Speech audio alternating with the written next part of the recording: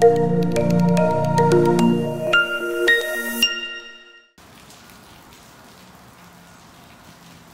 everyone, my name's Tom. I'm going to do a walkthrough today on the Jayco X19H, and I'm going to get started up here in the front with the propane tanks. So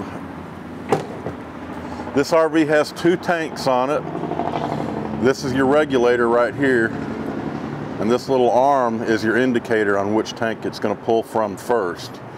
So right now it's pointed to this tank, or I can turn it to this tank. It does not matter. If you have both of your tanks turned on and the indicator's pointing over here, it's going to pull from this tank first. So when this tank runs out, it's automatically going to pull from this tank over here. Lever's not going to move, nothing's going to happen. It's just going to start pulling from this tank. That's pretty convenient, except when it does run out and it switches over, you're not going to know. So then you could be in for a surprise a couple days later and you're totally out of propane. So what I suggest is leaving one bottle turned off. That way when this tank runs out, you know you're out. So you can come out here, switch the lever to the other tank and turn it on. But at least now you know in your mind that you have an empty tank. So if you go into town, you can take this tank with you and fill it up. Moving on, you've got two deep cycle marine batteries here. They have the caps on them like the batteries back in the old times. So you can take the caps off, look in there to see the acid level. In the summer is the main time you'd want to do that. So you take a cap off, you look in there. If liquid is covering the lead plates, you're good. If it's even with them or below, you're going to want to add distilled water to it. Just cover them up. You don't need to fill it to the top, and that'll keep your batteries in good shape. Put this cover back on. We're going to move over here to the left side of the trailer. Just touching on this real quick. These both fold out on each ends, and I'm not going to pull this one out. I'm going to wait till I get in the back, and I'll show you on that one. They're both identical. Just do them both the same way. This is your hot water. This is your water heater. This is where you're going to get your hot water from. Down here on the bottom, you've got a master on switch. You can go ahead and leave it on out here because you're going to turn it on and off from the inside. If for some reason you're not getting hot water, you have two reset switches right there. If you'll come out here and push those, make sure that's still on, you shouldn't have any issues. This also runs off of propane and electricity, and that is also decided on the inside.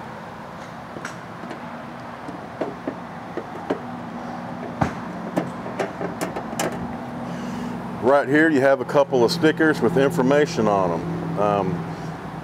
These two tell you how much the trailer weighs empty, and it also tells you how much weight you can put in it. When you're traveling, it's the only time that matters. When you're sitting still at an RV site, you can put however much weight you want to. It doesn't matter. One of the important stickers that I always like to talk about are your tire pressures. So right here it says 65. I can't see. Yeah, okay, yeah. Jayco recommends 65 pounds of air in those tires. So before every trip, if you'll get yourself a good tire pressure gauge, like a digital one or a round dial gauge with a needle on it, check your tire pressure. You're not going to have any, major issues. Now that doesn't mean we're going to run over a nail and get a flat, but you're not going to have a blowout due to excessive heat. Your tires aren't going to wear funny. So that's very important to check the tires before you go on a trip. Over here, we call it an outside shower. It's really mainly for if you're out hiking, you get your feet muddy or your dog gets muddy, they can come out here. You've got hot and cold water, turn this on and clean up. Now, the way you're going to get pressure out of this is if you're hooked up to city water, which is right here, that city water pressure is going to provide water out of this handle. The other way is if you have water in your freshwater tank, which is over here, and you're out dry camping, boondocking I call it, you go inside, turn the water pump on, then you'll be able to get water out of this faucet right there. So city water hook up here. This is if you're at an RV site. You get take your own garden hose, preferably restaurant grade, which is going to be blue or white. Hook it up here, hook it up to the faucet, turn it on. That pressurizes the water system, and you'll have water at the toilet, sink, and shower. Freshwater tank. This is, you put your garden hose in here. You can use the same one for that and fill it till it overflows, and that'll fill up your freshwater holding tank. Now that's something you're going to want to fill when you get close to your campsite. You don't want to have that tank full and carry that extra weight. It just doesn't make a whole lot of sense really to do that. This outlet is the back of your furnace. Your furnace operates off propane only. Like it says, it will get hot. So if you have little kids, grandkids with you, make sure you let them know not to play in this area. Most RV sites come with cable or satellite hookups, and that hookup is right here. You do have to provide your own coax cable. They don't provide those, but you hook up here and it's already wired to inside for you to watch TV. Moving down, this is what we call a black tank flush.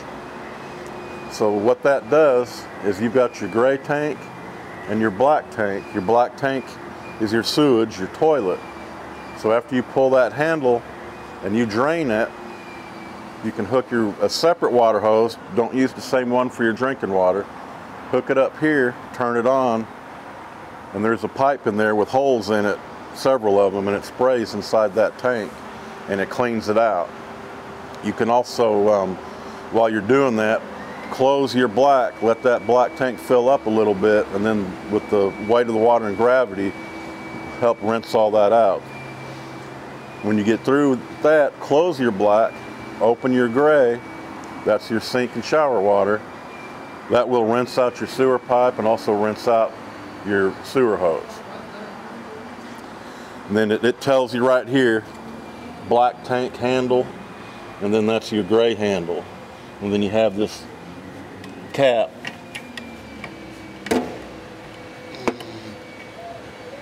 that goes over the end when you're through. You always want to do the black first. That's the dirtiest. Your gray, do that second. That'll keep everything clean for you. This is your 30 amp power cord. This is your cord. It's going to go home with the trailer, and that is again the 30 amp. And it just has a little collar right there that screws on to help hold that on there. The sewer hose I was talking about, this cap pulls off and that hose will slide in there, and just put your cap back on, and that's a nice place to carry that. Spare tire, same tire, same wheel that we talked about over here, so also be sure and check the air pressure in that as well.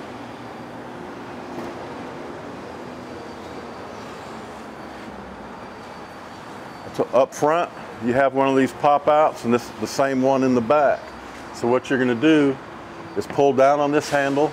It releases it up there. Come over here, pull down.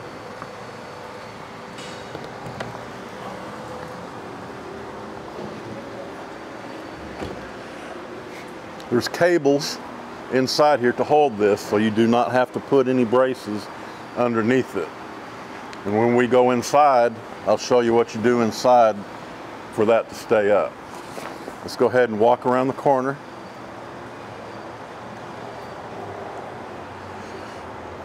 Right down here in the corner, you have a light for your steps at night.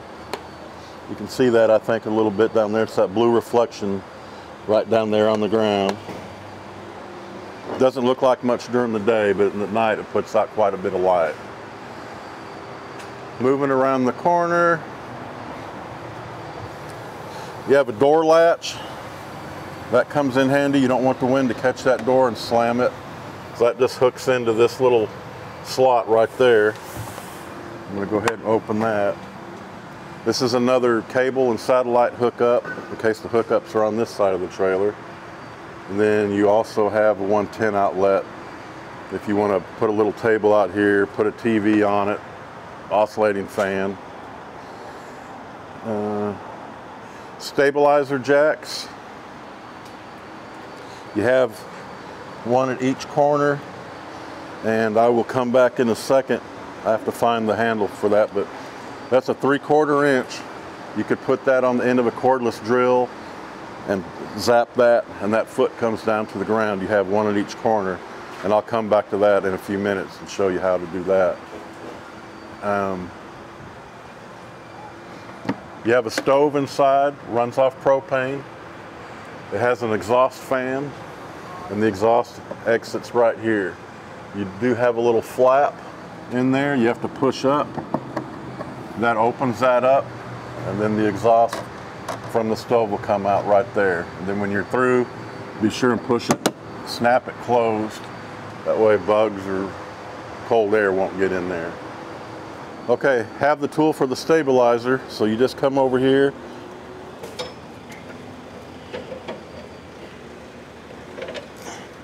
And crank this down. And that foot's gonna come down there and hit the ground. When that foot hits the ground, give it 2 more turns, and that'll be enough pressure. That's all you want to put on it at each corner, because they are just stabilizers, they're not jacks. If you try and lift it, it will bend the jack. Let's go inside, and I'm going to show you how to finish putting that out, your bed.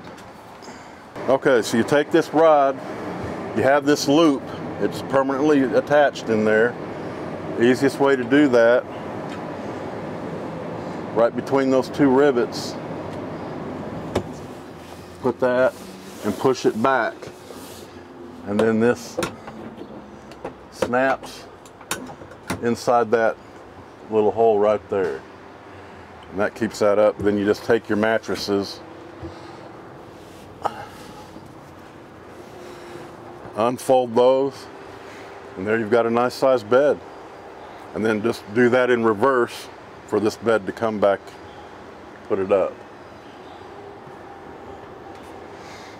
At this end of the mattress, right there, there's an electrical plug-in. So if you're plugged into shore power outside with that 30-amp cord that I showed you, and you have 2 of these, one for each bed, this is a mattress warmer. And this works kind of like the electric blankets did. And they actually work very well.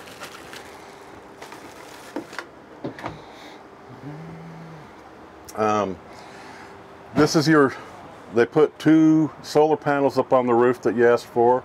This is your monitor. It'll show you that the batteries are charged up 100%.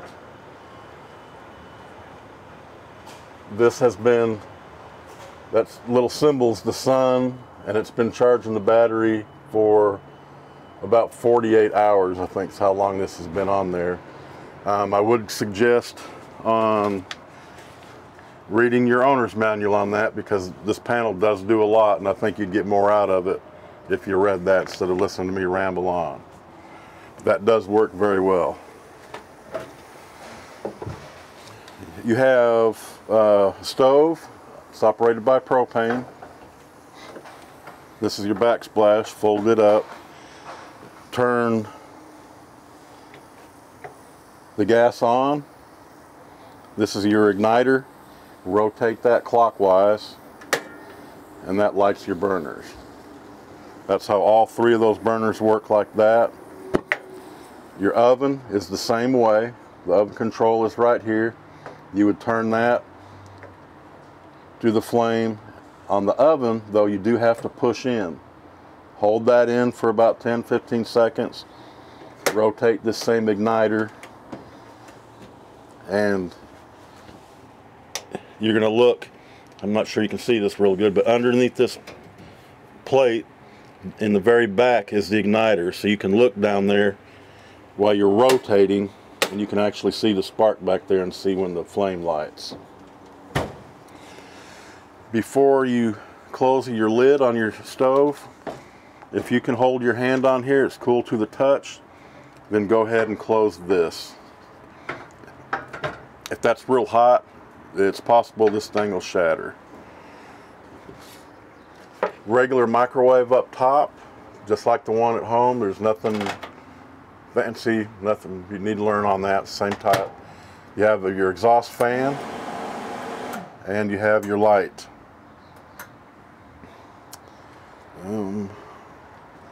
Your heat is going to come out of vents on the lower side, so you've got a couple of those throughout the RV, and that's where your heat's going to come from. Okay, over here we've got your refrigerator. This is a real nice refrigerator. This works off of electricity or battery. So when you're plugged into electricity, it's going to be running off of that. If you unplug it, it's automatically going to go to battery, which is safe to have on going down the road. I don't like running propane down the road because you have a fire going out there. But traveling down the road, your batteries are getting charged from your tow vehicle, and it's also getting charged from your solar panels. So very good, really efficient. This is the best refrigerator, in my opinion, that they have out there right now. Down below it, you have your breaker box. This has your 110 breaker switches in it, your 12-volt fuses. Most of these are 15, and you've got a couple of 40s. So, for example, your air conditioner won't work. You want to come over here, make sure none of these have been tripped. If you have a light not working, come over here and check your 12-volt fuses. So buy some of those, carry some with you. Again, they're 15 and 40s. So this switch right here, that in the on position, the red light comes on, that heats your tanks in the extreme cold. It won't freeze. It's not enough to make it hot. It's just barely enough so that it won't freeze on you. This thing right next to your breaker box, that's a propane leak detector. So if you have a propane leak, that's going to beep like your smoke detectors do. So you'd come over here to your stove, make sure your handles are turned off, go outside, turn your propane bottles off. If you still have a leak, your batteries are probably going to be really low or dead. That's the other reason why that would be, because that is wired directly to your batteries up front. This is your furnace right there. That's where more of your heat's going to come from, right there. And it is operated over here by this thermostat. And you have this switch on top. That's on. And then you adjust your temperature down here at the bottom. Let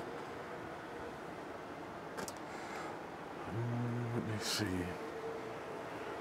AM, FM radio right here. You have speakers inside, and then you have a couple of speakers outside. So your inside speakers are zone 1, your outside speakers are zone 2. This folds out into a little bed right here, just like so, and then just lift it back up.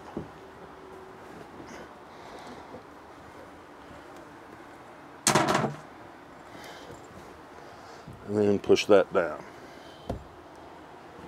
And then this side operates the same exact way as that other end that I showed you.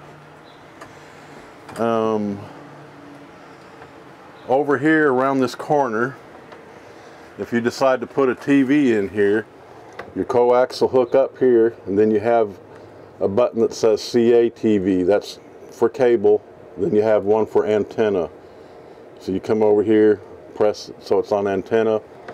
You have an antenna up on the roof that's boosted with the 12-volt power that'll draw in a better signal. The antenna doesn't go up and down or turn, it's fixed, but you'll get a really good picture with that on right there. And your air conditioner, that is right up here, it's controlled right here with these switches. So blue side, of course, is cold. And then turn it the other way is your fan. Over here, there's a heat strip in there, and this will provide a little bit of heat. So if you get up in the morning, you know, there's a little chill in the air, you can turn this on instead of the propane furnace, and this will take the chill out for you. And I believe, oh yes, bathroom last.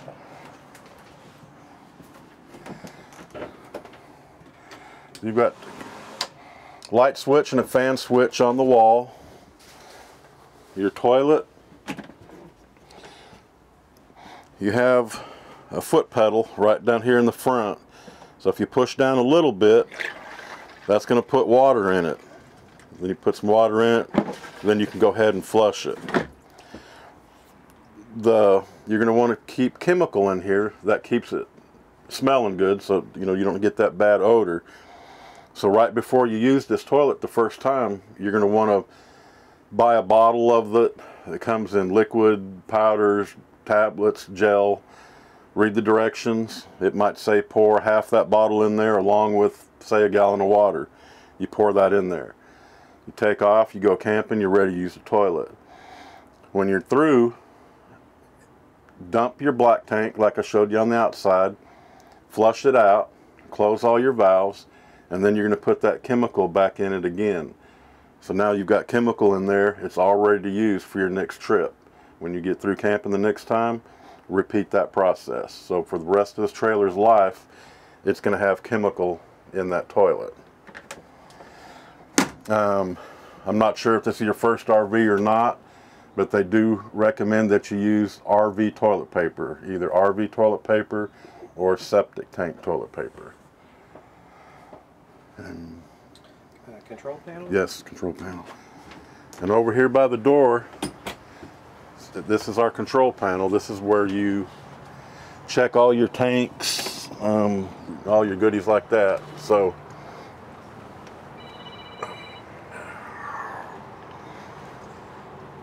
we're plugged in to electricity right now. So with us being plugged in, it's also charging your batteries.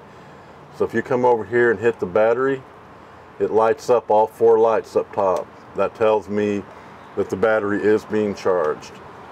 If you want to see what kind of shape the battery is in, unplug it from electricity, hit the battery, and then it'll read up here whether it's empty, a third full, or full. Your fresh water tank, I showed you on the other side, that's where you put your garden hose and fill it up with fresh water for dry camping. Press that button, it shows it's a third full. Next to it is your black tank. It is empty. Your gray tank, it has 2/3 water in it. It's not dirty water, we put water in it so we can show you, how this panel works. Over here on the right, water heater. So we're plugged into electricity. That's cheaper than propane. So I'm gonna get hot water off of electricity. If you're dry camping, you can get hot water from gas. And then if you're not hooked up to utilities, no electricity, no water, you can turn on your water pump, and this is going to draw water from your fresh water tank so you can flush your toilet and shower.